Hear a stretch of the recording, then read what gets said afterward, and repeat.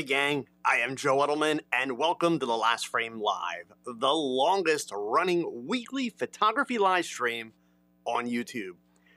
If you're watching live, you know the drill probably. Please leave me a note in the chat. It's probably over there.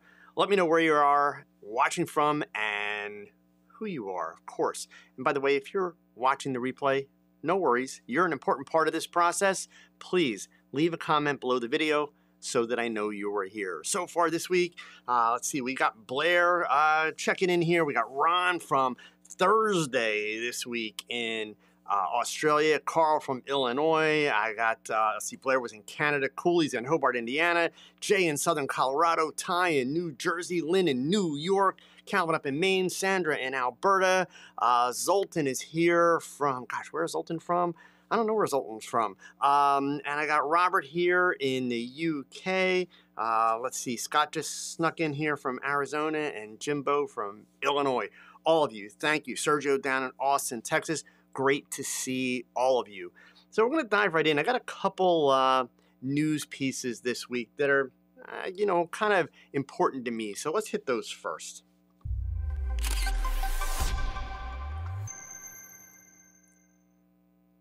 The first one, not really that important, but, it's worth mentioning. Article in Petapixel, actually, I believe, today. Apparently, the latest camera sales stats are out. So for those of you that care, in Japan, Sony, the most popular camera, followed by Canon #2, and OM Systems still hanging in there in Japan with #3. Interestingly, missing from that top three, Nikon and Fuji do not seem to be able to put a dent into that. You would kind of think that, these APS-C and full frame folks would be able to knock OM Systems out, but not in Japan.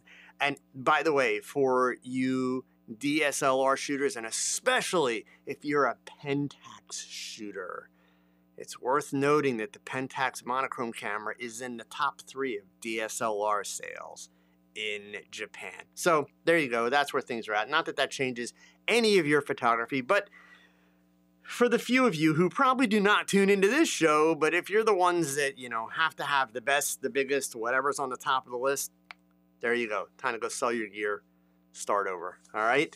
I did want to mention, because this is a topic that is kind of near and dear to my heart. The last week and a half or so have been really, really tough for photojournalism. Article came out today. The Los Angeles Times laid off 115 newsroom staffers, of which 25% of that it amounts to more than 20% of its current newsroom. It includes writers and photographers as well as other vital positions. This is coming on the heels of Sports Illustrated pretty much closing its doors, not officially, but getting rid of pretty much all of its staff. Just think about the Sports Illustrated covers. For me, growing up as a teen, and I'm not a huge sports person, but, as a teenager and then in my 20s, shooting newspaper work, watching the Sports Illustrated covers, and of course, following photographers like Walter Yost, Neil Leifer. These guys were the gods, and these images that made the Sports Illustrated covers were incredible. But the reason I bring this up, and this is about as close as I'm going to get to politics, because I've got to say the T word to talk about this. We should all care about this, not just as photographers. This fact that photojournalism is, I don't want to say it's disappearing, because I don't think it's going to disappear, but the outlets for good photojournalism, and more importantly, the outlets for good photojournalism to be impactful in the world, are disappearing. That's the part we need to care about.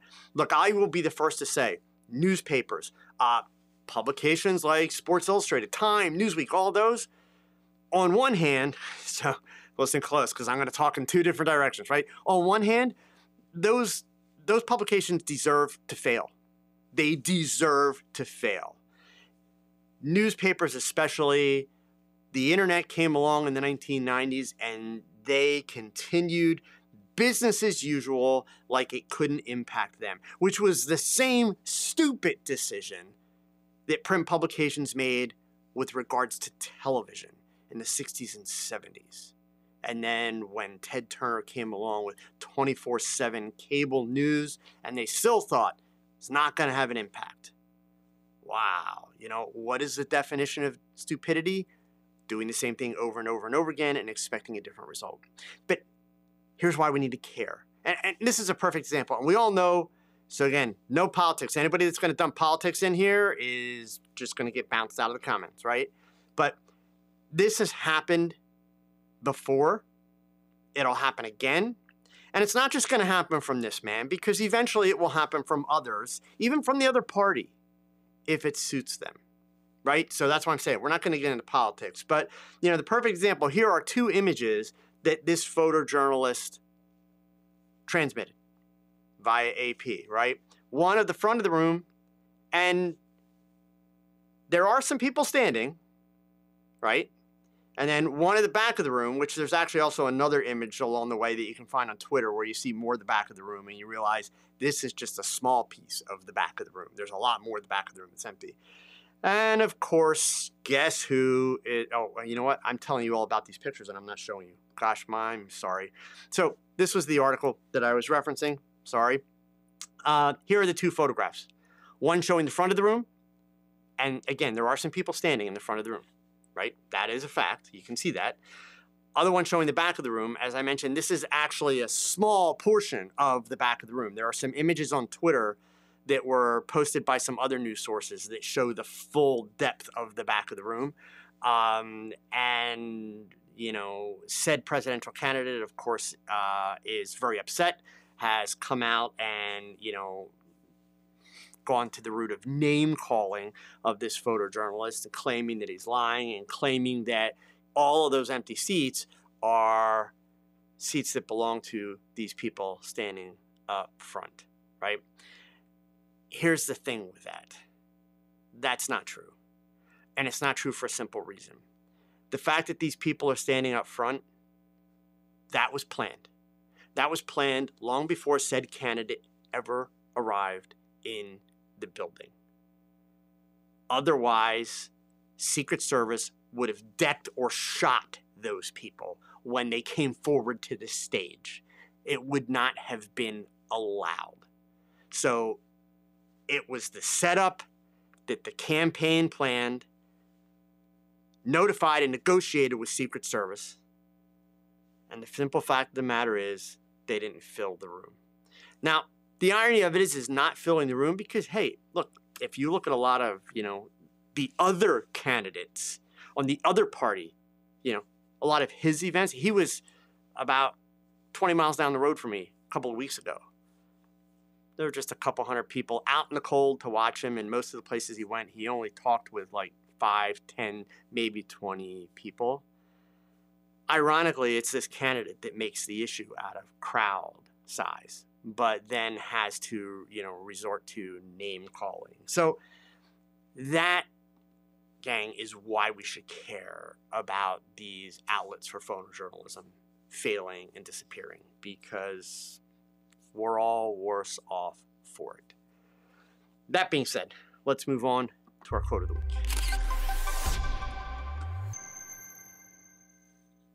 All right, this week I have a quote for you from a French photographer, and this is a photographer that's not particularly well-known commercially.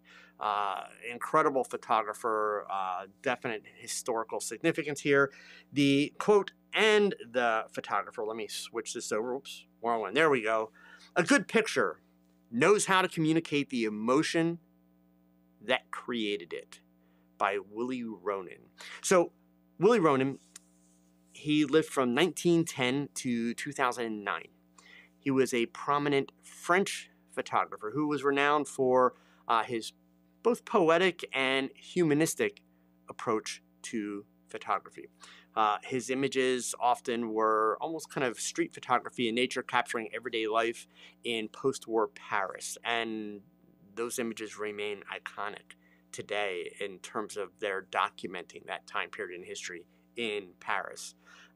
His work reflected a deep empathy for subjects and also his ability to convey beauty through his lens. So I will share a link with you momentarily here where you can learn more about Willie Ronis. Also, see, it's in the chat. It's also in the description below the video already. You can see his images by clicking this link that you see right there. Check out a Wikipedia page about him. It's got a lot of background information, some videos about him and his work. Every one of these pages about photographers has some cool trivia tidbits about the photographers as well as their bio and links to books about their photography.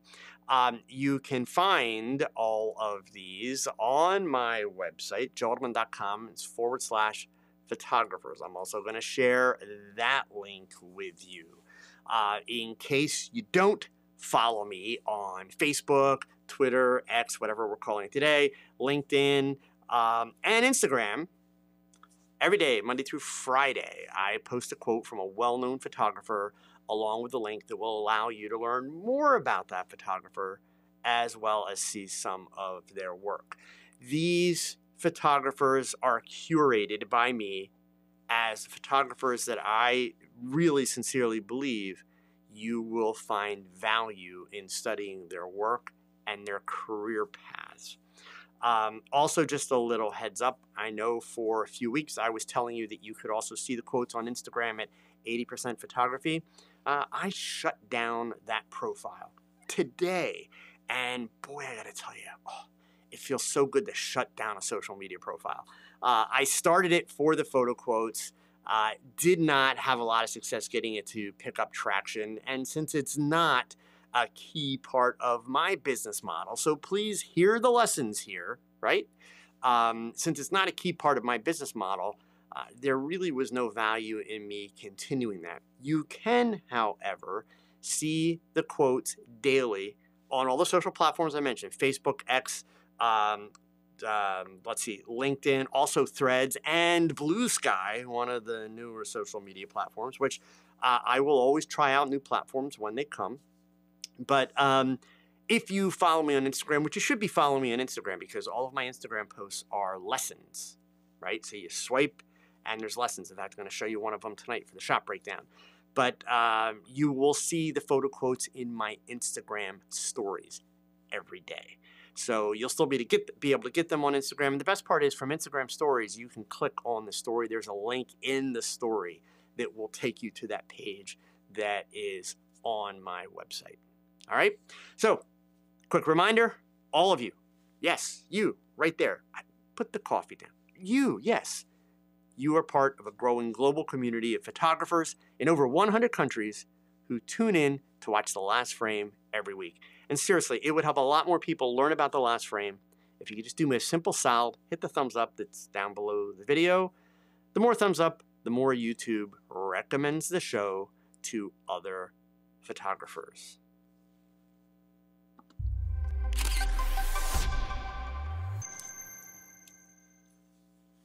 All right, so our topic tonight, our topic for the entire show, how much light do you really need to shoot awesome portraits?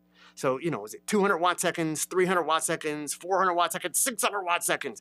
Can I shoot with speedlights? Will LEDs work, excuse me. How much is too much and how much is not enough? So, this is in response to a question. Speaking of questions, by the way, we're going to have plenty of time for Q&A tonight. I'm hoping to get a good 30-minute Q&A in. So if you're here, I saw Blair's got a question in. I think maybe Nick's got something in there. How can I help you? If you're here, post a question. It can be a topic that would be beneficial to you or a specific question, but type away. So back to lighting. I had someone reach out to me via Instagram. earlier today. They said they may not be able to make it here tonight, but I think it's a great topic to talk about. I've talked about it before in a lot of different ways. This particular person that reached out is kind of setting up a small studio space, and I don't even remember the size. It's small, and the size doesn't matter in this case, kind of, right? So since this particular photographer is going to be getting their first lighting, they have 2 speed lights, but they're not both the same power and they don't interact well, and that their question was, would they be better off using like Godox 8200s like I do, or should they look at the 300s? What's the best thing to do? So there's a couple things that you are going to use. Here's my criteria. And there's several caveats through this. In other words, I'm going to give you what I sincerely recommend as my best tips, but some of these best tips are going to depend on your particular situation. So the first thing is, if you haven't already bought a ton of lighting, so that's first and foremost, because the short answer to the question, how much light is enough? Literally, you don't need a lot of light. Speed lights are more than ample light for portraits and even in studio. And when I say in studio, I mean indoors. So more than enough light for portraits and even indoor modeling and fashion photography. 1 or 2 people in the shot, studio type settings.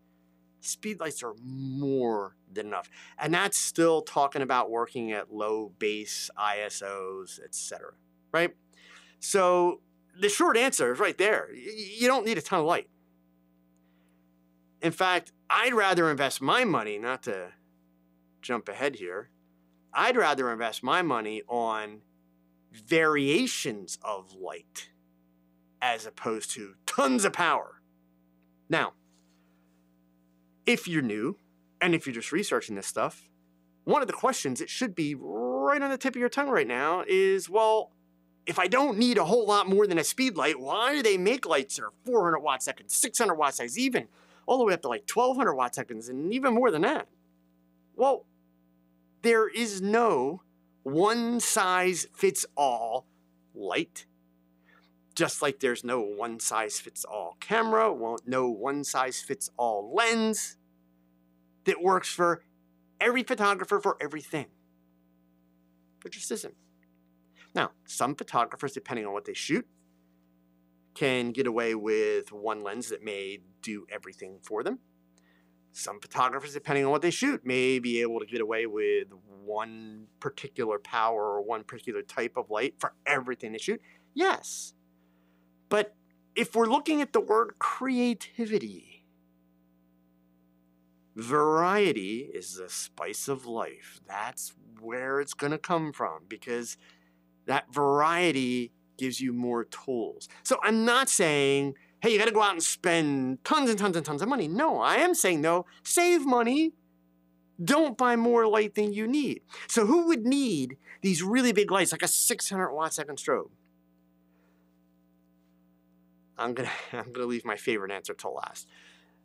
The type of photographer that would need a light like that is potentially an architectural photographer who's got to do a shot of a building at night, but that building is not well lit. In other words, its normal landscaped lighting is not particularly flattering to the building.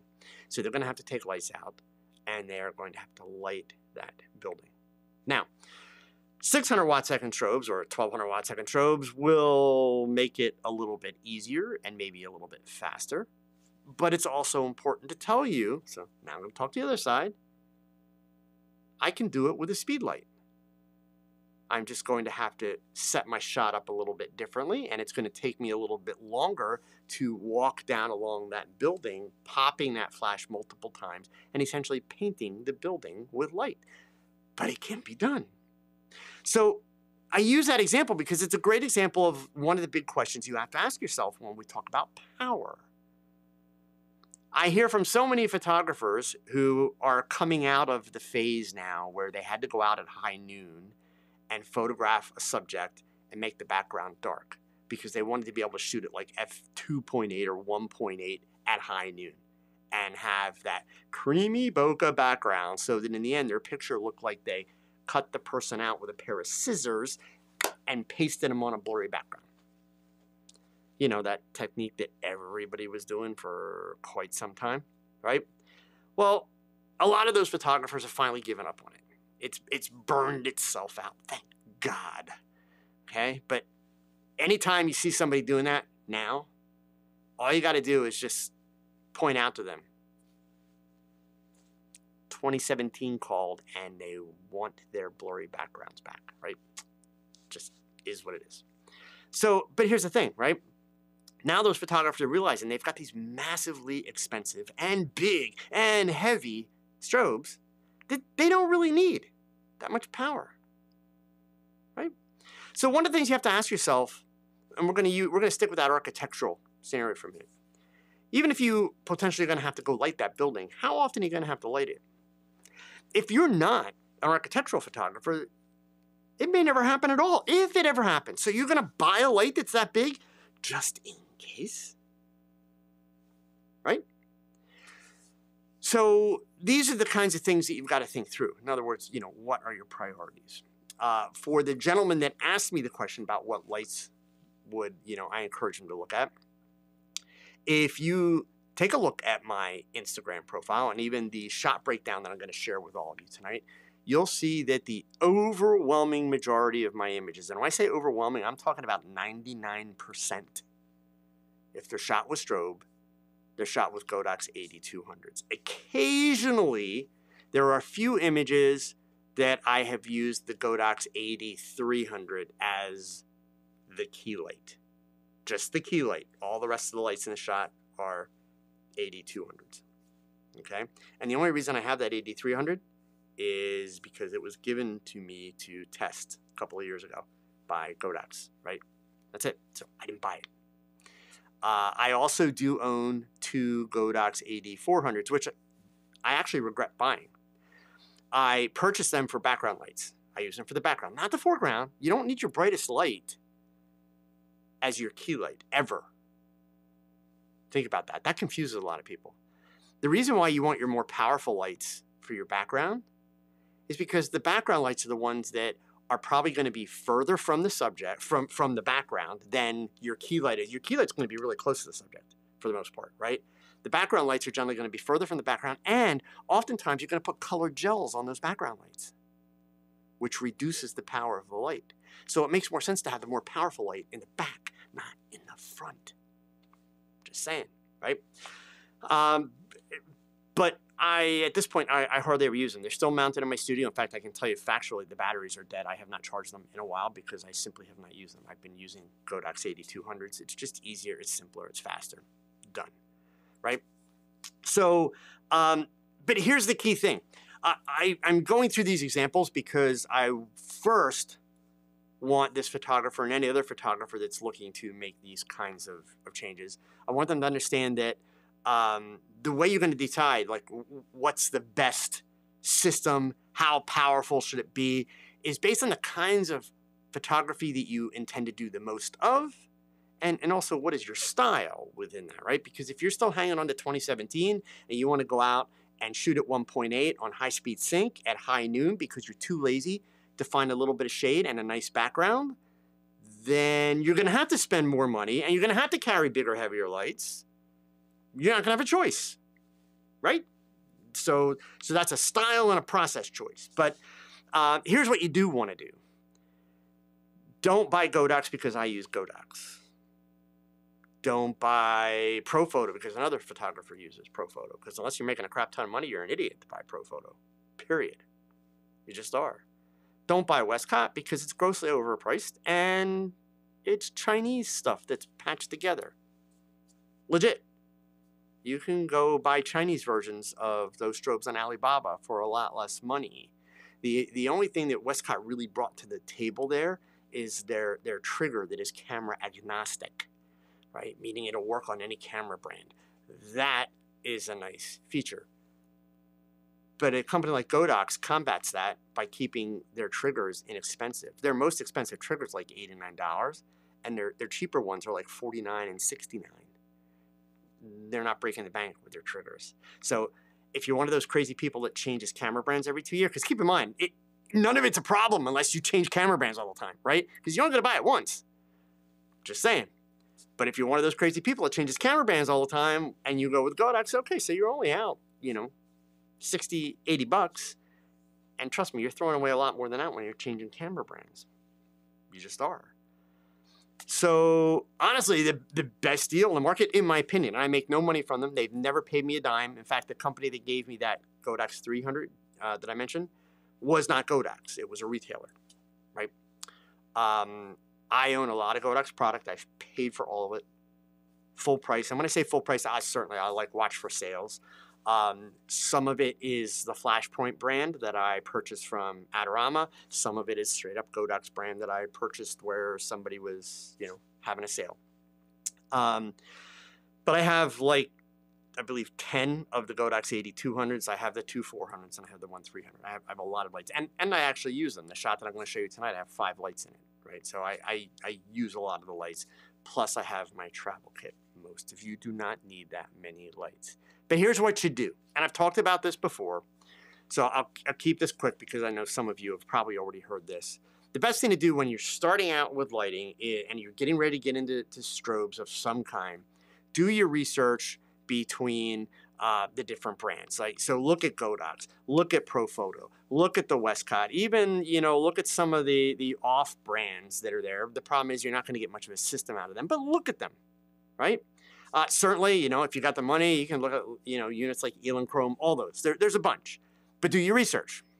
Find the lights that are the size that you want, the power that you want, and have the accessories that you want. When I switched to Kodak's, if you remember back in the day, I used to use the Honey Badgers from Interfit for a while. And prior to that, I was a Paul C. Buff guy until Paul C. Buff died. And then the company stopped innovating, right? I already had a lot of Bowens mounts for my modifiers. So another thing that was important to me when I switched over to Kodak's is, am I going to be able to use my Bowens mount stuff? Well, with the Kodak's S mount holders, I can use my Bowens mounts. So that was also important. I didn't want to have to get all new modifiers. I like my modifiers, right? So, but what you want to do then is you want to put your credit cards away. Like, no joke, put your credit cards away. Get a piece of paper, or if you're digitally inclined, use, a note-taking app. And you want to basically map out your dream lighting system. You're not thinking about money. You're thinking about what is the smartest system for you. How many lights does that include? How many stands? And that means you're going to do your research on stands. Make sure that the stands are going to support the weight that you want to put on. All that stuff. Put it on paper. Now, you're going to go get your credit card, and you're going to buy one of those lights. Just one light, one stand, and one trigger. That's it. And when you get it home, you are going to practice creating good light with one light, one stand, and one trigger. No modifiers. I'll let you go to the dollar store and buy a piece of foam board for a reflector. That's it. Once you can consistently pick that camera up, turn that light on, and create decent light with one light, then you can go back to your list and you can buy the second light and a stand. You won't need another trigger, so you just need a light and a stand. But you can add a modifier, like an umbrella if you're smart. Not a softbox, an umbrella. No matter how much money you spend on lighting modifiers, a shoot-through umbrella will always be the most versatile modifier that you will ever own. And it will be the least expensive one that you ever purchase. That's a fact. Regardless of what you wind up buying and using down the road, it will be the least expensive and most versatile, period. Right? So start there. So the idea is you're adding the lights one at a time. And why is that important? I'm going to show you with tonight's shoot breakdown. So we're going to kind of interlap these two conversations together here because I want to go ahead and I want to share with you the cover shot from today, and I'll be able to explain why you're going to build your lights one at a time. So the shot that you see in the cover today is a shot that I actually just did this shot yesterday. Fortunately, it required Very little post-production, even though I created the background from scratch. It's actually super simple to do. I've been doing a lot with overlays to create my backgrounds lately. One of the things that I would encourage you all to notice, if you go take a look at my portfolio or if you scroll through my Instagram, sure, sometimes I have a white background or a black background or a gray background, but more often than not, I have backgrounds that are exclusive to Joe Edelman. Nobody else has those backgrounds because you can't buy those backgrounds because I created the backgrounds for my shots. And I usually do them in post-production, right? So let's do the quick walkthrough on this shot here. So the gear is the usual. It's the Sony a7 IV, the R4A, the 61 megapixel camera, done. History, I told you, sticking with the a7 IVs. The Tamron 70 to 180 2.8, that's version 1. I have not upgraded to version 2 yet. ISO 100, 250th of a second, f8. Those are my standard studio settings. About 126 millimeter on this one.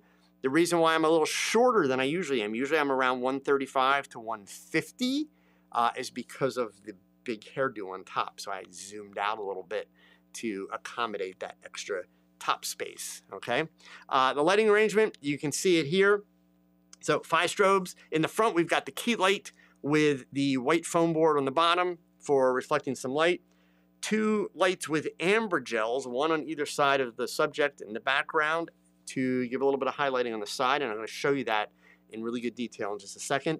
1 hair light, but it's a kicked back really far hair light. In other words, a traditional hair light is usually kind of like right over you. Like if you watch my forehead, if I back up to about there, you see how this side, see how the light starts coming onto my forehead, right? So this light's like right above me.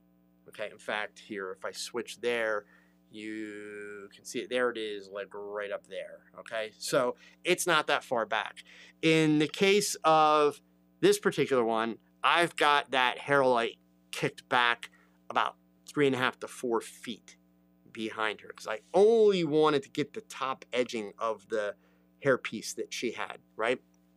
And then on the floor for the black background, a little bit of magenta glow, just a little bit.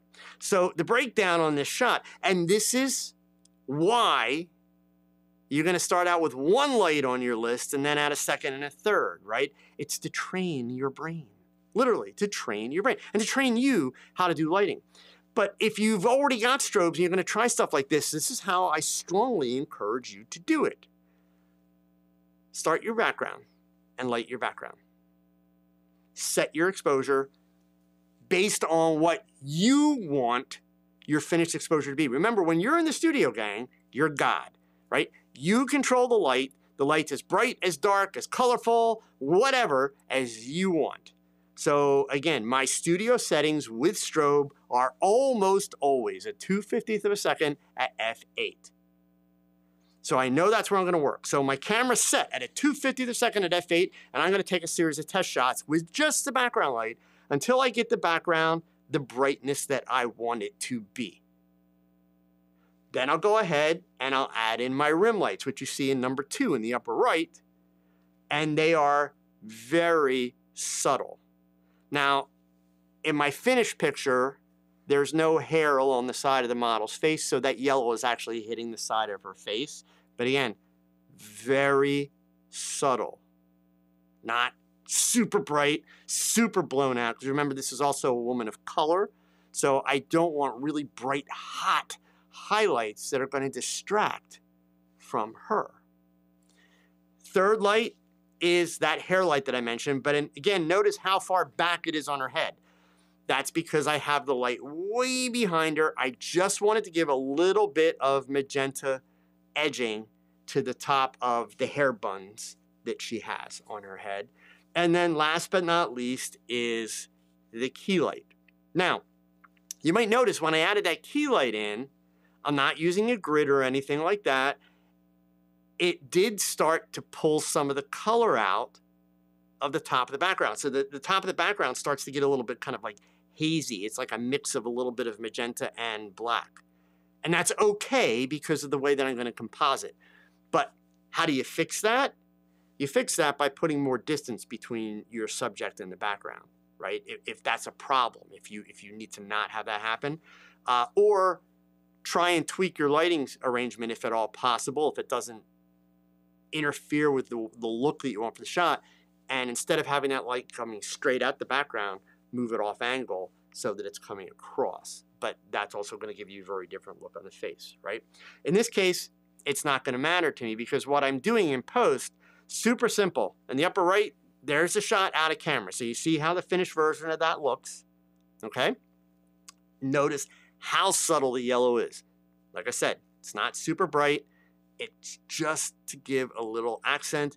And then these 4 overlays that you see with screen mode and a little bit of masking are overlaid one on top of the other. The bottom 2 with the golden bokeh and the flare, they are overlaid and also Gaussian blurred by about 14 to really soften them up, okay? And so by putting each of those on top of each other on a screen mode, on top of that magenta and black background, I wind up with this as the finished shot. You can see that all those highlight details on that are much blurrier than they are in the originals because, again, I've added Gaussian blur to them. One of the challenges that we all face when we buy backgrounds, whether it's a black paper background like this was done on, right? I use the Savage Seamless paper backgrounds. Or worse yet, if it's a printed background that's got some kind of a pattern or a texture or a hand-painted background, the problem is after you've done a couple of shots with it, you've done a couple of shots with it. How many pictures do you want that are going to look exactly the same? Now, maybe you're like a school photographer and you're doing volume work. Remember, there's always exceptions, okay?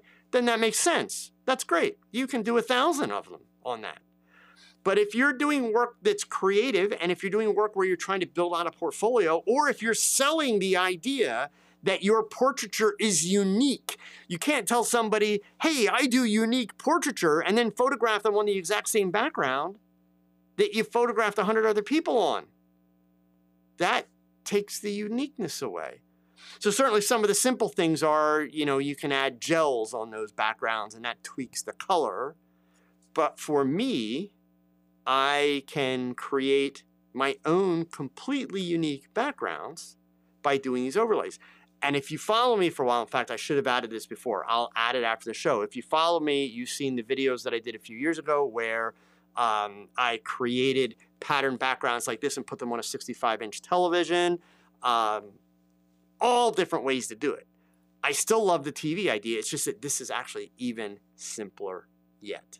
So I'm doing the original shot. In fact, here, let me go and flip back to that. I'm doing the original shot and essentially setting it up to accept everything I'm going to put on top.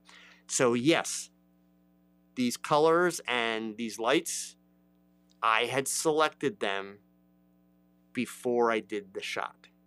Now, some of you may be saying, well, yeah, but did you experiment to see how they go together? No. Should you? Yeah. If you're just trying it for the first time, experiment with it. Absolutely. Experiment with it, right? So that the key is when you get into the studio and you have a subject in front of you, you want to have a good sense of how's this going to work? How's this going to look, right? When you've done it enough, yeah, you start to become aware of okay, I know where I can take this. And then you're going to leave a little bit of flexibility for some creative kismet to happen where hopefully it can still surprise you a little bit, which is exactly what I did. But again, that comes from practice and experience.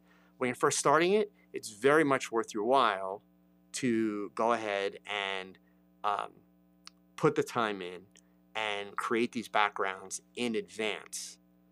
And especially with the masking tools that Photoshop has now, it's super simple to select the subject, mask out the background, and drop this stuff in. Super, super simple. Okay? All right. So back to the lights. That's why I encourage you, start with one, then add a second, and so on. But unless you have an overwhelming, like knocking you in the head reason for 400 or 600 watt seconds, it makes no sense. Because keep in mind too, if a situation comes up where you're going to need more light, there's a couple ways to get that more light. One, you can go out and rent, because hopefully it's going to be a situation where you're getting paid, in which case that rental fee gets billed to the client. The other option is, if you have two 200 watt second strobes and you use them both at the same time, now you have 400 watt seconds. Double the power.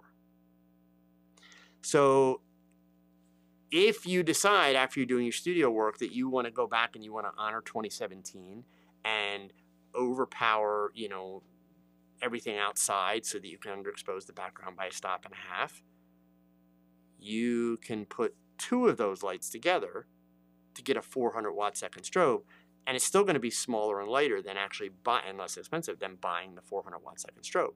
Then when you go into the studio, you've got two separate lights to work with. More versatility. That's what's nice about the Godox system. You can't do that with ProPhoto. You can't do that with Westcott. Not an option. Godox, you can. So, yes. Is Godox Chinese? Yes. Did Godox start out by copying, stealing, whatever, like a lot of stuff ProPhoto and Canon and others doing? Yeah, they did. But I got to tell you, right now, I'm sorry, they've got a better system for lighting that meets photographers' needs than anyone else. Unless you're making a stupid amount of money, ProPhoto is a dumbass piece of product to buy. That's my opinion, and I stand by it.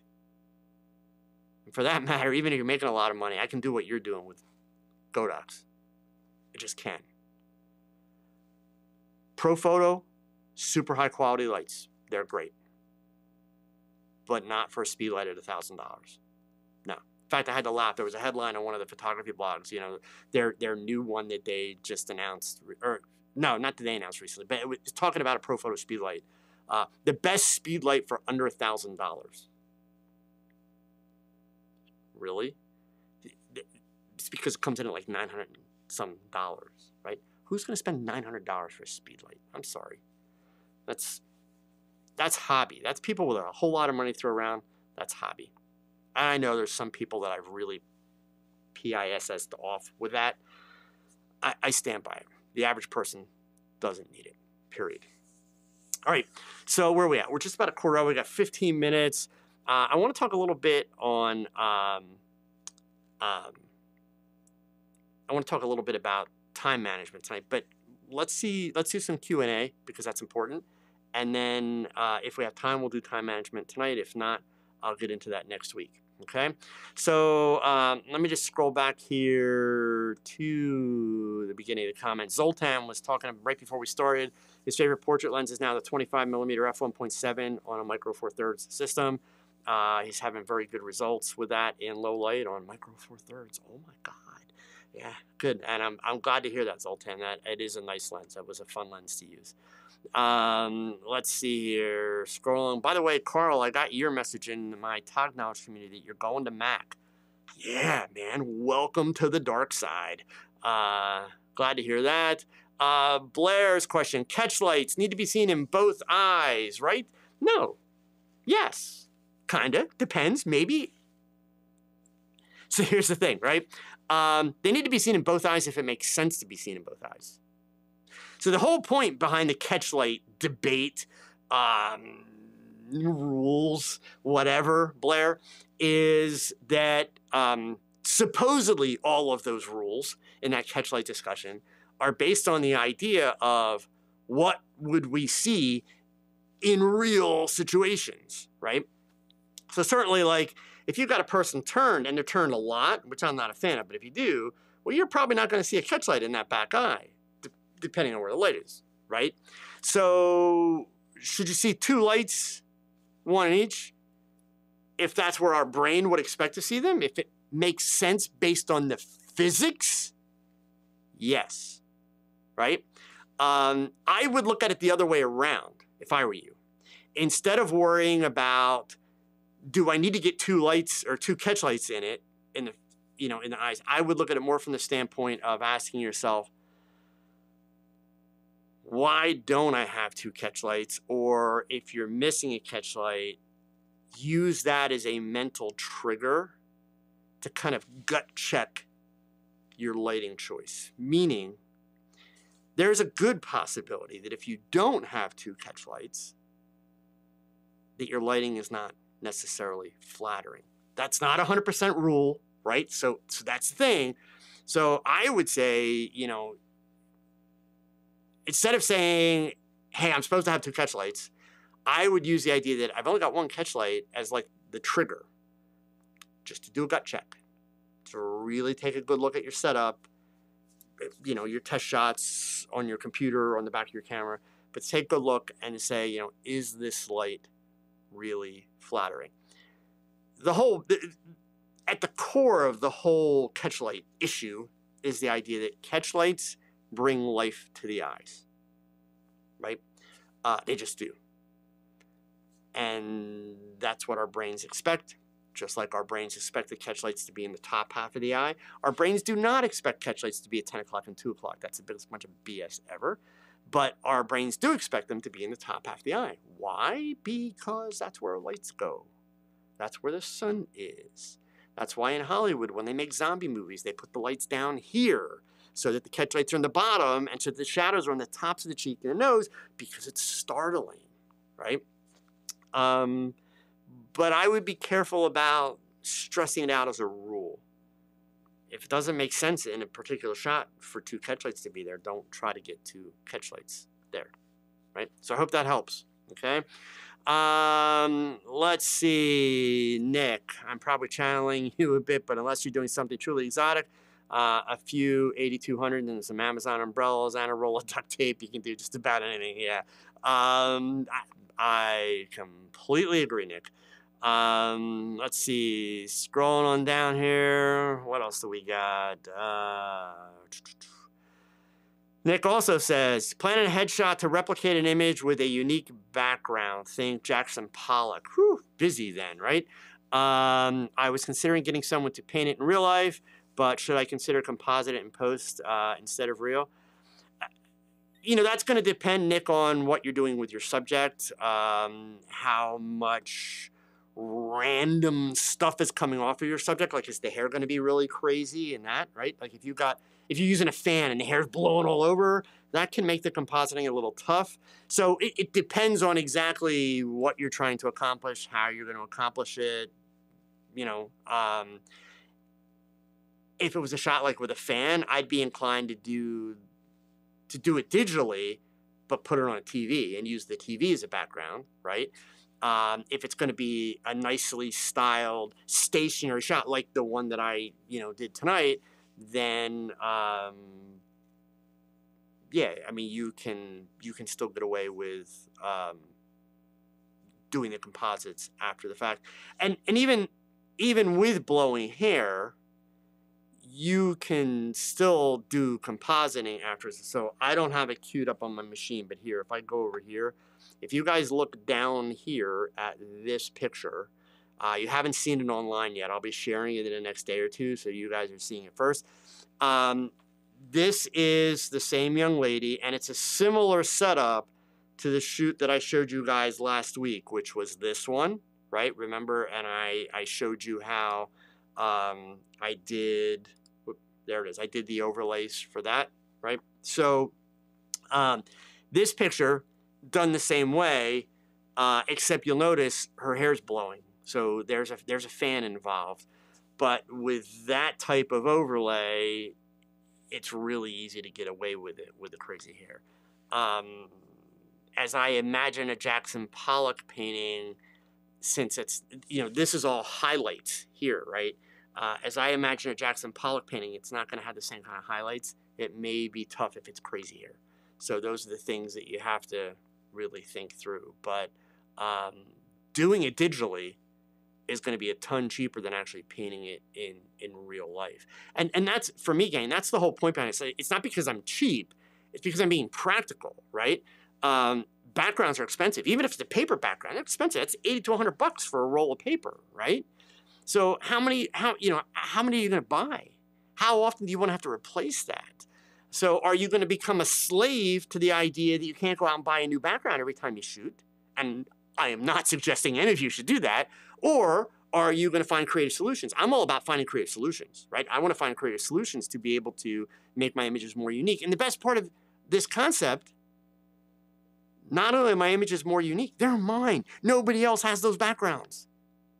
There may be backgrounds that are similar, people have similar concepts, that's cool, but nobody's got that background. There's not another picture that exists with any of these backgrounds that I've showed you because I created them, right?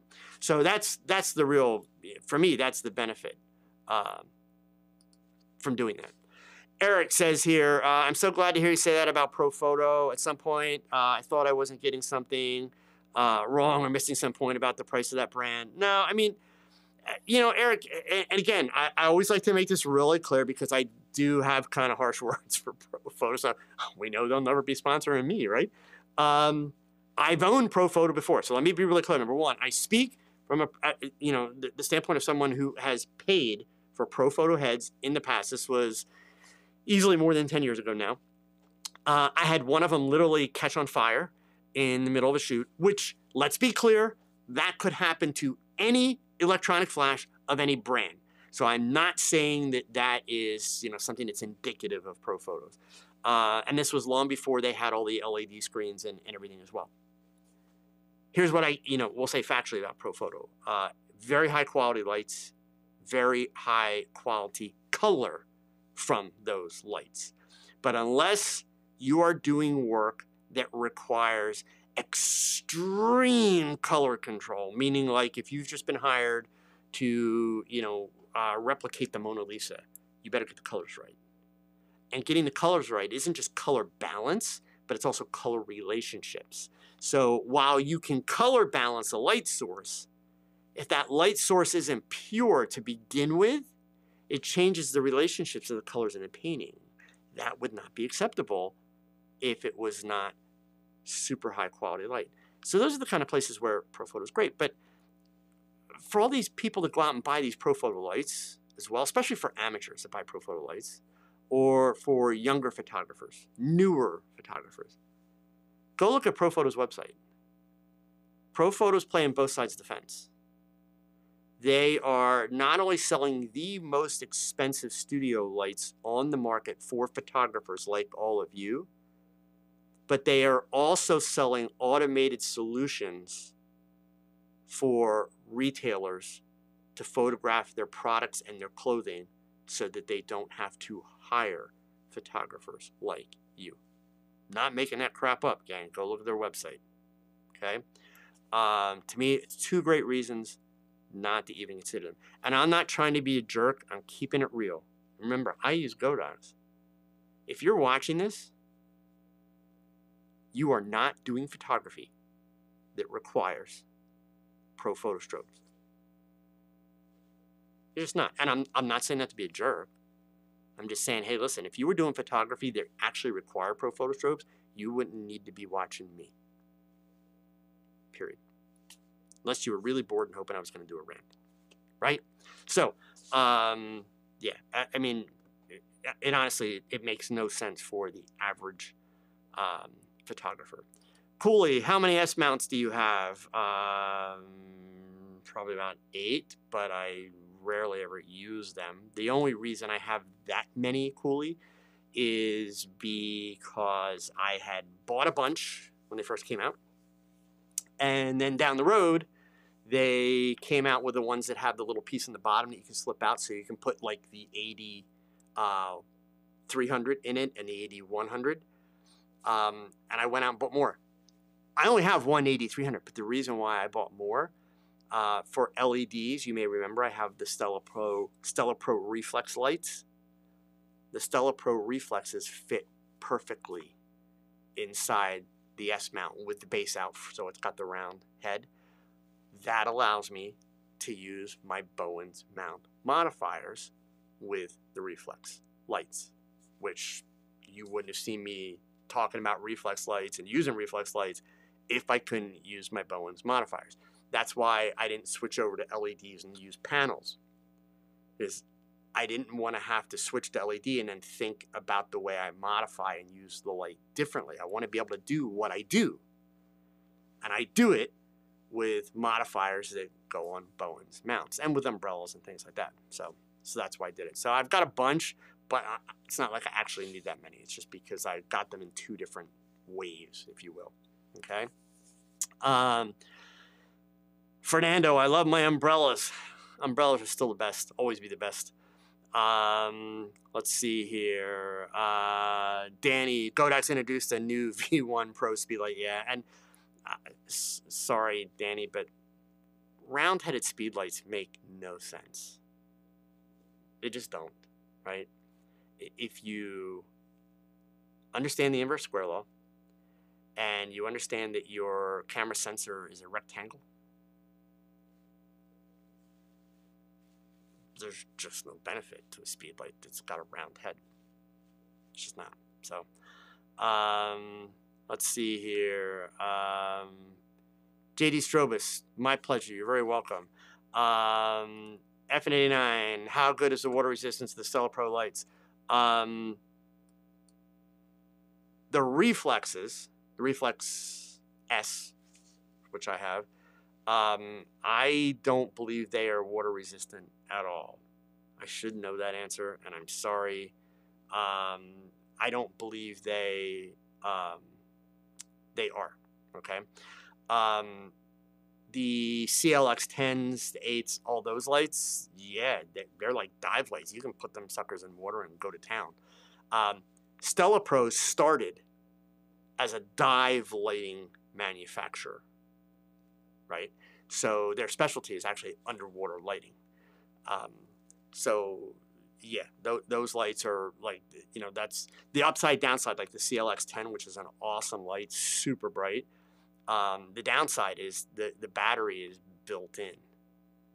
So while you can recharge it, if you're out on a shoot and the battery goes dead, the light's bricked, right? You've got to have a separate power source with you. So that's, you know, the other challenge. If you're going to use those lights for location work and things like that, you need to take a separate power source. So FN89, I plan to shoot in the rain and I don't want to keep using my speed lights with a plastic bag over it. You don't want to be using LEDs yet outdoors in a situation like that. FN89, no. I would use the speed lights in the rain with a plastic bag over it because it's a whole lot easier. Put them in a Ziploc bag, man. You're good to go. Like, yeah.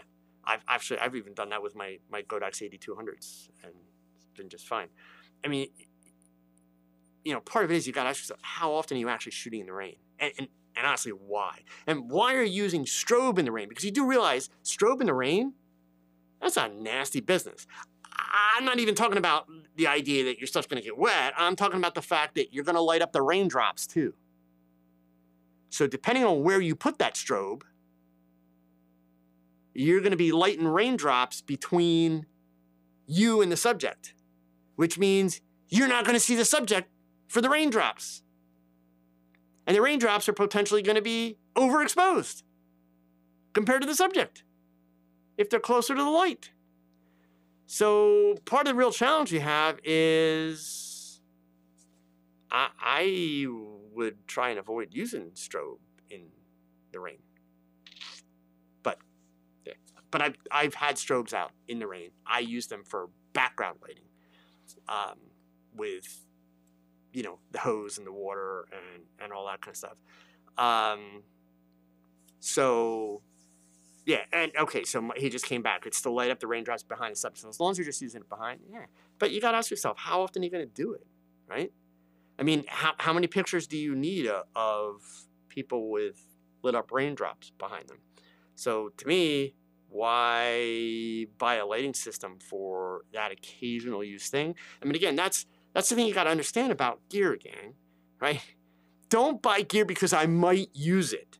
That's such a bad philosophy. It's a horrible philosophy. If you got the money to do that, send me some. Seriously. I've never run my business that way. I wouldn't have survived in a business. Most photographers wouldn't. You buy what you need, you improvise what you don't. You are supposed to be creative thinkers. What is creativity? Problem solving. Just saying, gang.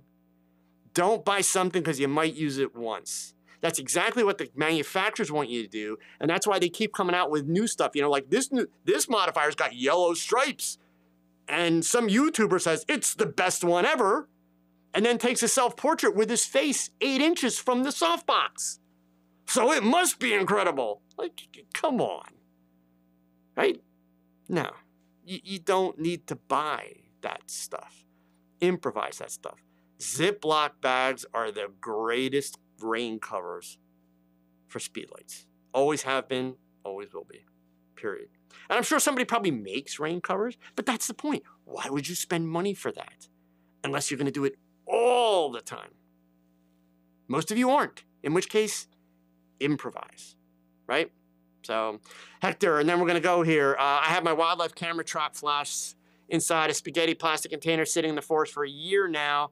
And yeah, I mean, there you go. That's the point, right? I've always been in the mentality that's a big part of the fun of photography because that's the kind of stuff that actually gives me an advantage, right? Other photographers won't do things because they can't think their way, or they're too lazy to think their way to a solution. If I put in the effort and I find a solution, I've got an advantage. Just like these backgrounds that I'm showing you guys. All of you that do studio work wishing, gosh, I wish I could afford more backgrounds, but backgrounds are expensive. These backgrounds don't cost me a freaking dime. And even if I were to go out and buy some of these overlays, you can buy like hundreds of overlays for a couple of bucks, right? So you could make endless amount of backgrounds super, super, super cheap. But it's a matter of putting a little bit of effort to do it, right? So anyway, that being said, gang, we will do time management next week because I didn't want to rush through that one because it's something that's not just about business. It applies to pretty much everything. John, I see your question about the S-mount. It's just Google Godox S-mount, and that's what I put it in. Super simple. So it allows you to attach a Bowens modifier, and it mounts on a stand, and it swivels. Super simple. Okay? All right, gang. Hopefully, if you're still here watching, come on. You must have found some value in this, right? Please hit that thumbs up before you go. Help me get the word out. Where am I at here? There we go. We're out of time. So thank you for watching. I do hope you found some value in what I shared with you tonight. We'll be back again next week. More cool stuff. Another shoot breakdown, along, of course, with the last frame Q&A. And if you can't make it to the show, just like tonight, leave your question in the comments below, and I'll answer it for the next show, all right? But remember, gang, you don't get back the days that you waste, so please go pick up that camera and shoot something, because your best shot, it's your next shot. Adios.